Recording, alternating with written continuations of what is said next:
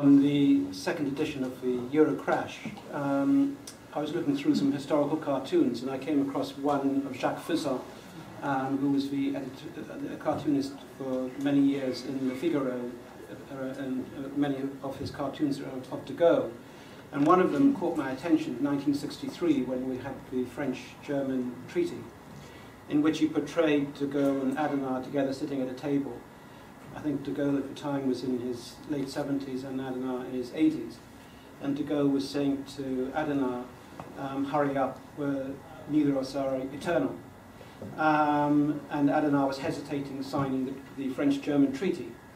But what it made me think was, if only at that time in 1963 France and Germany had decided to have monetary union, how much simpler it would have been than everything that's followed. At that time, monetary union would have been within a global dollar standard, essentially Bretton Woods one could view as a global dollar standard. There would have been no need to have an independent European central bank. After all, France and Germany together, their job of the monetary authorities would have been to run monetary conditions such as to keep the Franco-German currency at its parity against the dollar. And in fact, if the objective of monetary union is to have peace in Europe, you only need monetary union between France and Germany, the rest is superfluous. In fact, monetary union does not require a central bank, independent central bank. It doesn't require fiscal union. It doesn't require a fiscal transfer union, and it doesn't require political union. All of that is complete fiction. What it does require, if we're not to have any of these, is an opt-out clause or an exit provision. And indeed, if you look at monetary union in the 19th century and 20th century in the form of Latin monetary union, you did have monetary union with none of these. Between a whole range of European countries, and from time to time one of them would leave and one would come in if they no longer could stay in. There was no question of bailouts or anything else, but that was a monetary union. And the monetary base for that system was determined by the automatic rules of the gold standard. It was a flaw of the German negotiators at Maastricht not to realize this key truth, that you can have monetary union without all the rest. And when Mitterrand and Co. held hands at the Verdun Cemetery, setting the train running towards European monetary union, there was no inevitability at all that the destination had to be Maastricht with all its flaws. I would argue that the German government totally failed in safeguarding its citizens, and so did the Bundesbank, against all that was to follow. The train could have run to a union based on monetarist principle, as practiced by the old Bundesbank of Dr. Eminger and others.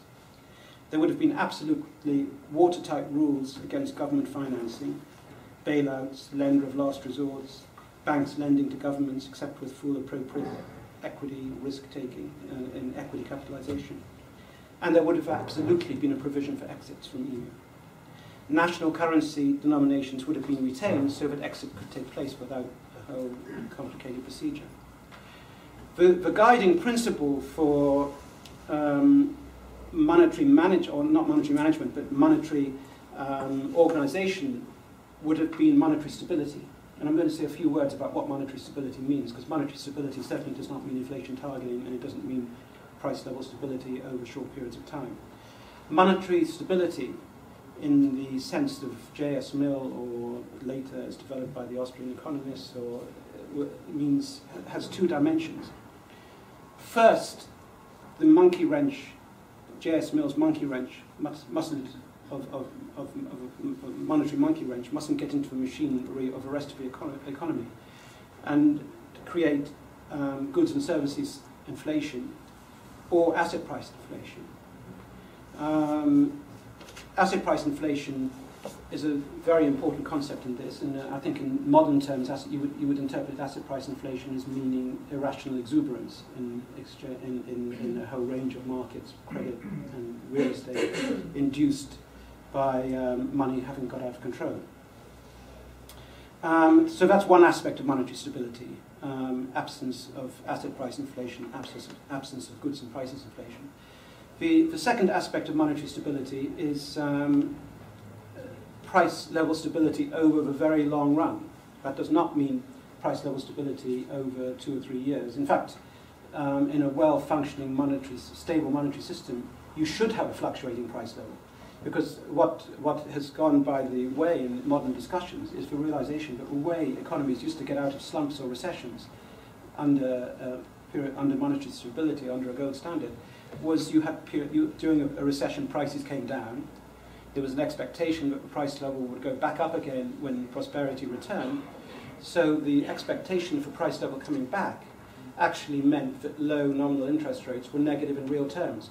You didn't need Bernanke going out and inducing high inflation and inflation expectations to produce negative interest rates. The price level movements themselves induced these negative interest rate expectations.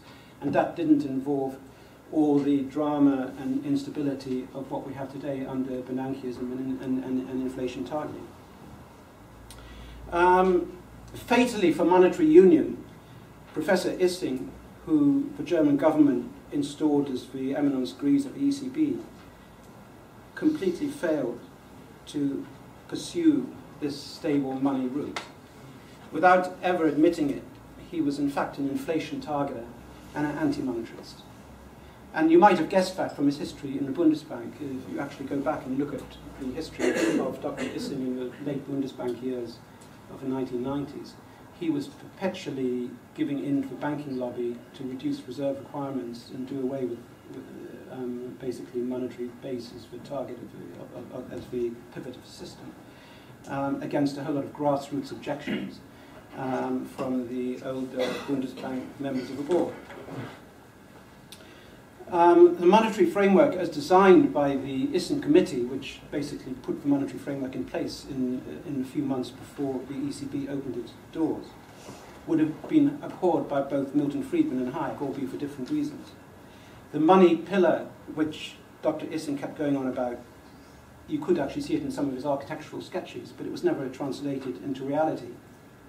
And so the ECB, together with the Federal Reserve, created the greatest global monetary disorder in the world economy that we've seen since the 1920s, culminating in the global credit bubble and bust. ECB policy during the years of the 2000s and late 1990s was actually completely indistinguishable from the policy of the Bernanke-Greenspan Federal Reserves.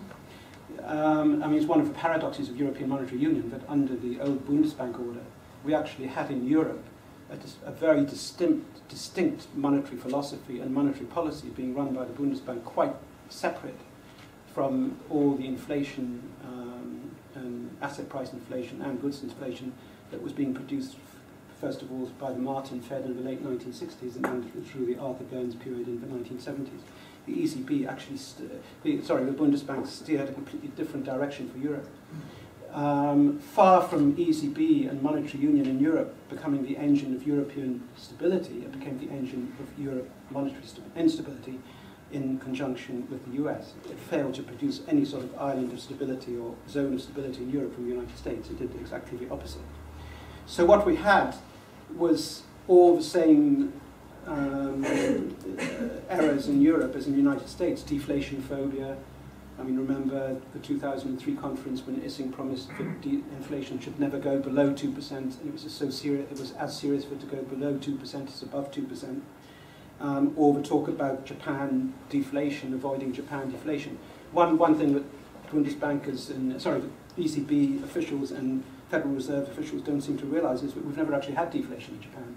If you look at the price level today in Japan compared to where it was in 1990, it's the same. We've actually had golden price level stability in Japan. You've had some periods of price level falling and some periods of price level rising, but that's absolutely normal under a system of under the ideal situation of long-term price level stability. Inflation targeting you had in ECB in the same way as in US, and of course during a period of rapid productivity growth, when as we had after the IT revolution in the period of 2000s. And rapidly falling import prices from China and what have you.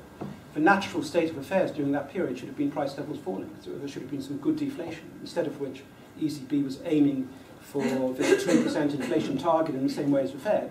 And surprise, surprise, we induced a massive asset price inflation. Now the asset price and credit bubble inflation in Europe has to really be seen in conjunction with what was happening in the US. I mean, we're a global village, but just as in the US we have a secondary mortgage crisis and subprime mortgage and private equity bubble, in Europe the credit bubble took the form of loans in mortgage explosion and real estate explosions in some of the countries like Spain in particular.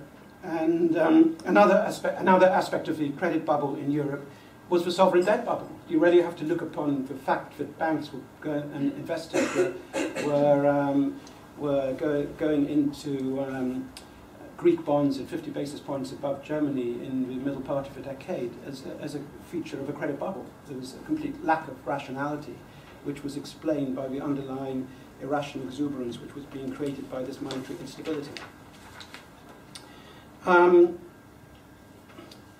We then come on to the 2007 period when the bubble begins to burst. What does the ECB do? It does exactly the same as the Federal Reserve. Instead of immediately bringing rates down to zero, which is what should have happened in late 2007, and allowed credit spreads to widen out and the banks to recapitalize themselves through great profit incentives. Both the ECB and the Federal Reserve are so alarmed about inflation, which of course is a lagging indicator, and oil prices rising, that they keep interest rates up at 5 or 6%, way through till summer 2008, when their economies have already been in recession for almost getting on to a year.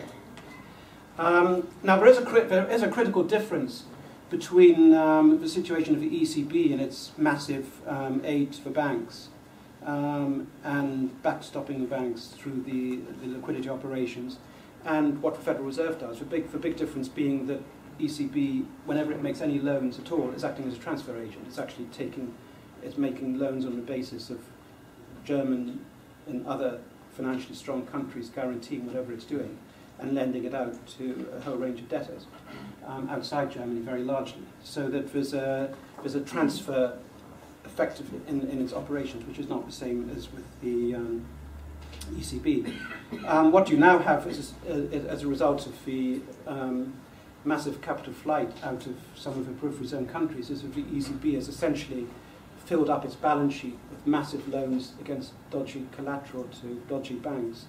ECB is basically bust, but it keeps going because of the implicit guarantee of Germany and maybe a few other financially strong countries to recapitalize the ECB whenever that's required.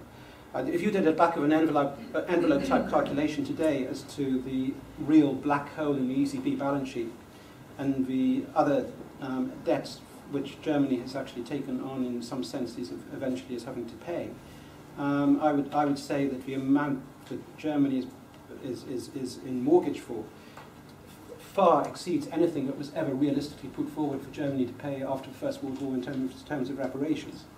And that brings me on to where I see the real vulnerability of the present system is going forward going to be. At some point, Germany or German public opinion has to decide, do they continue to stand behind the ECB, make up all its black holes, all the black holes in the EFSF everywhere else, or do they walk away and allow the losses to be shared out between all the creditors?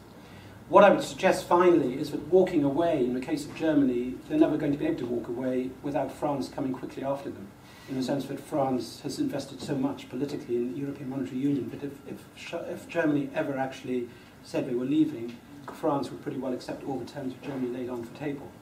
And it's a great pity that didn't happen back in May 2010 when Sarkozy threatened the European Monetary Union if Germany didn't bail out Greece.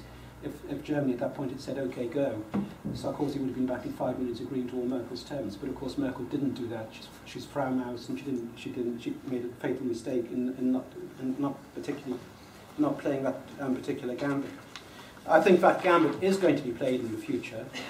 And when it does, we could say that EMU 1 is dead, long live EMU 2. And I think the form of EMU 2 that takes place will be a narrow monetary union between France and Germany. It will be without all the bailouts. Any countries that get invited in will be on a strict condition, but if problems come, they exit. There's no bailouts.